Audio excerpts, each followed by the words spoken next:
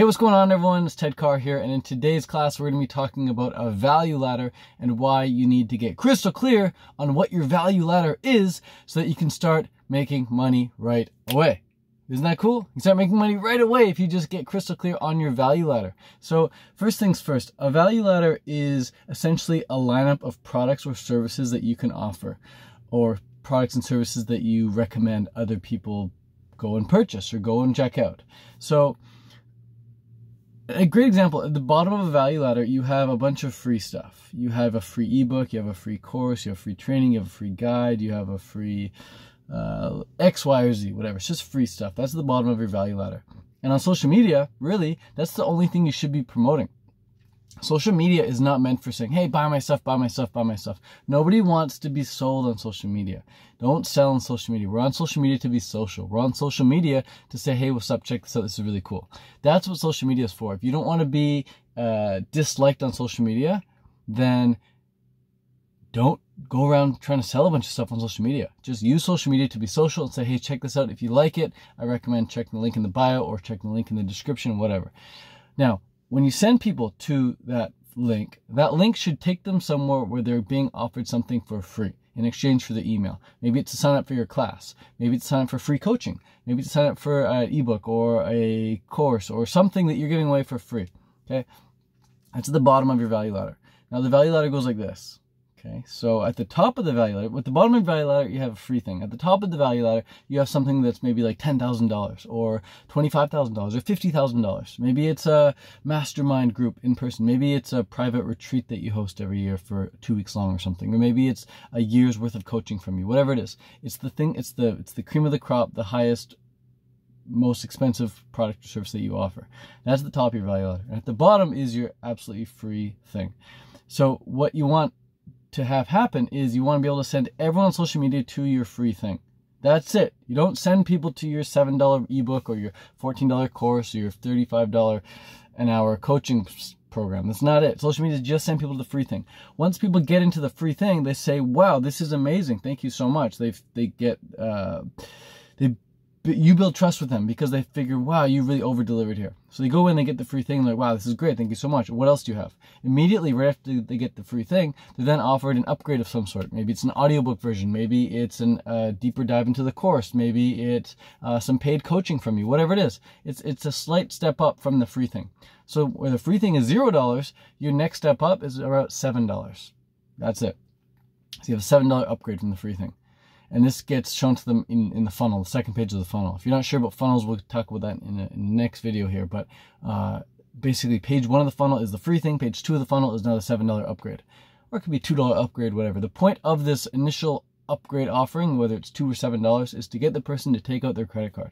Because it's very difficult to get someone to take out their credit card and buy something that's expensive online. But it's very easy to get people to think, I'll take my credit card out because this is a deal. And you want to make it a deal. You want that value of that $7 item. You want the actual value to be in the hundreds of dollars. You want it to be like worth a lot of money. They're giving it away for $7 or $2 even, just so they take out their credit card. Once they take out the credit card and buy that thing, they're stoked. They were already stoked because they got the free thing. Now they're stoked because they got an awesome deal on the next thing. And there's something called value momentum that kicks in here. So they got the free thing. Now they got the $7 amazing deal. Then what you can do is you can offer them a $47 bump offer or another $47 upsell, whatever. Where now this is like something that they may need to help them implement the $7 thing. Or maybe it's something that's going to help go even deeper into the $7 thing. But it's typically something that's going to help them overcome some of the problems that may arise once they get this $7 thing. Because whenever you give someone a new program or you sell them a service of some sort, a new problem seems to arise always. So it's like if they get a list of your top 10, 25 recipes, and they get a list of grocery ingredients that go along with that recipe book, then they might be wondering like, what tools should I use to actually make those things? Like, now I don't have the tools, or now I don't have the time to make all these recipes. They seem like they're too time complicated. So now this next thing you can do is say, hey, here's a list of kitchen tools that you can get to drastically save you a lot of time. Or maybe it's now, hey, check out my video course where I walk you through how to do these in the quickest time possible. So people are like, wow, that's a great addition to the thing I'm already getting. So that's more expensive. It's like $47 perhaps. The next thing up in your value ladder is something for $97 perhaps. Now maybe you also offer a 7-day cleanse or a 30-day cleanse of some sort where, okay, now they got these recipes, but they may not stay on track now, right? This is all cool, this is all great, but they seem to get tracked into going back to the way they were before. So in this $97 upgrade now you have in your third page of your funnel, or your fourth page perhaps, now you're saying, hey, do you want accountability for 30 days straight with me? For 97 bucks, you can access to my 30-day accountability course. Something like this. And then they say, sure, I'll get that, boom. And then on the next page of your funnel, you have something that's $247 maybe. I'm not sure what that is. I'm not here to brainstorm right now on video, but point is you have something that's $247. And then after that, you have something that's $497. Then you have something that's $997. And you go all the way up. And if they ever say, no, I don't want that thing, then you don't send them to the next most expensive thing. Instead, what you do is you send them to a downsell. So as opposed to upselling them, so when they buy the $7 thing, now they're offered the $47, they click yes, now they're offered the $97, they click yes, now they're offered the $247. If they click no, you don't upsell them again, you downsell them. So if they say no to the $247, you then can cut that offer in half basically and say, okay, I understand you don't want the full 90-day program or the full year of coaching, whatever, but maybe you want like just like a month of coaching, or maybe you want like just the digital version. It's not the real life one-on-one call version, but you want like the recorded digital version for just $100. So you just drastically downsell. You still give them like something similar to that. It's like still crazy value, but it's a lot cheaper. It's probably half price. So you offer a downsell.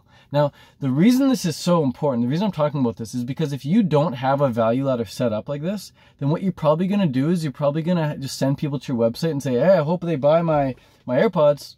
And then you maybe make a sale of AirPods every now and then. People click buy AirPods. Okay, thank you for your order. Order confirmed. See you later. You just missed out on a bunch of potential upsells and a bunch of potential downsells. So once you're crystal clear on your value ladder and you implement this into your funnel, so your funnel starts with a free book and then it does this and then this and this, all these upsells, then what you can do is you can just simply, for the rest of your career, if you want, you can sit back and let the funnel do all the selling for you. The funnel takes people through the whole series of potential sales, and all you do on social media is promote the free thing. And you can change the free thing from time to time. Maybe you get bored of offering a free book. Maybe instead you want to offer a free course or a free this or that, whatever. You can change that initial free thing, and you can change some of the upsells and downsells throughout time as well, for sure. Or you can have multiple funnels where you send people to different funnels. Point is, you want this value ladder so that people can go through the journey. And the people who are super, super duper keen and want like everything from you, you actually give them the opportunity to get everything from you. And you actually are able to showcase each individual item because you have a whole page dedicated to just selling them on that one item. Now, if anyone ever gets one-on-one coaching from me, the very first thing I do with the client is I get them to, first I say, hey, get a copy of Expert Secrets, which you, if you're watching this right now, you can get it by clicking the link in the description. This is for people who've already got Vegan Money 2.0. So if you've already got Vegan Money 2.0, the next book I recommend on your reading list is Expert Secrets. That's the first step of any coaching program I do with someone when it comes to business. Get a copy of Expert Secrets. Link is in the description. The next thing you do, it's a free book, by the way. All you do is cover the cost of shipping. It's like $7. Once you get the book, Expert Secrets, or before you get the book, but once you order it, then we start working on your value ladder. We start planning it out. We say, okay, what is the freebie? We write a list of 10 freebies. Then we say, what is the $7 or $2 upsell offer? We write a list of 10 of those. Then we write a list of 10 $47 options. We write a list of 10 $97 options. We write a list of 10 $247 options, and $497 options, and $997 options, and $2,997 options, and $4,997 options, and a $9,907 option.